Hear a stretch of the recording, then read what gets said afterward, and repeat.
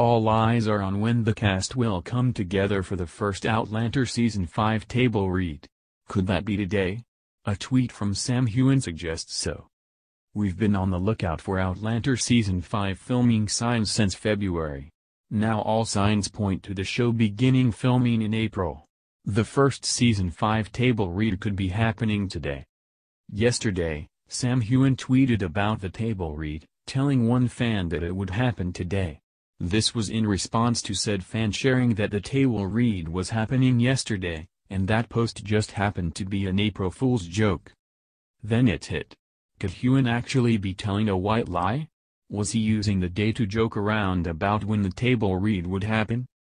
One of the downsides of being on social media on April 1st is that you have no idea who or what to believe.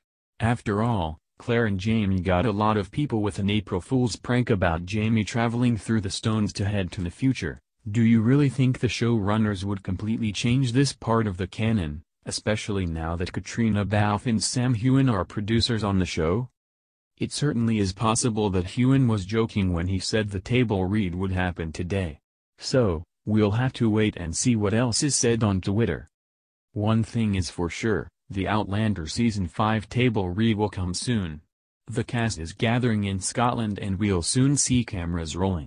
This first table read will be one of the most important parts of filming, as it gives the cast members a chance to chat about the scripts, read through together, and figuring out if their vision works with each other's visions on the same scenes. Do you believe Sam Heughan's tweet?